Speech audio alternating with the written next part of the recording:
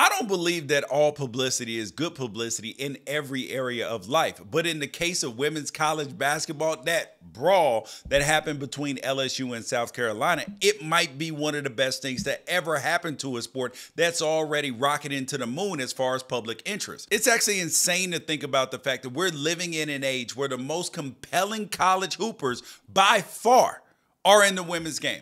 And I'm not saying that in any sexist way. I'm saying that there's a whole lot of cottage industry built around hyping up young male basketball players because our society is obsessed with finding who's the next chosen one. Now, the women haven't had that. And yet they're still dominating the conversation right now. Because when it comes to men's basketball, the game's international appeal has led to a large portion of the NBA's best players coming from overseas instead of the college game.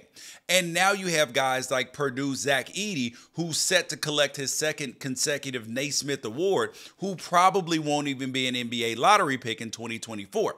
But the best players in the women's college game are going to be your top picks in the WNBA draft. The NBA would absolutely kill to have ready-made stars that the WNBA is about to have. And now you have arguably the two best teams brawling it out on the court. Lord have mercy. Inject this into my veins, because I can't decide if I want to see LSU and South Carolina meet for the championship or if I want to see Caitlin Clark and Iowa run up against both of those squads.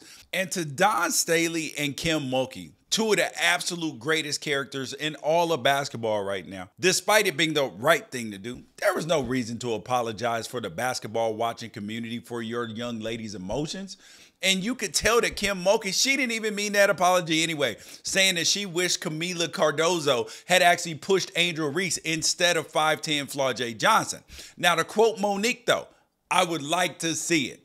But to Flau'jae's brother, who was not only arrested for jumping the scorer's table, but also looked scared for his life when he realized just how big Cardoso is, I just hope that he has a comfortable couch, because that's where he's going to be watching the games from now on, buddy.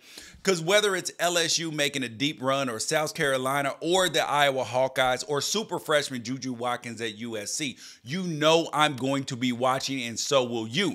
And I can't wait to see what heroes and villains emerge throughout the rest of the tournament field. Because ESPN, genius move. When they got the tournament rights, it was some Doctor Strange level foresight. And you just know that the WNBA is going to benefit from all this added attention. I'm talking TV rights, league expansion, commercial success for its players. It is all on the horizon. So if you're one of them people that's been too cool to embrace the women's game because I just need my players to dunk, there's still time for you to repent and enjoy the next few weeks with the rest of us.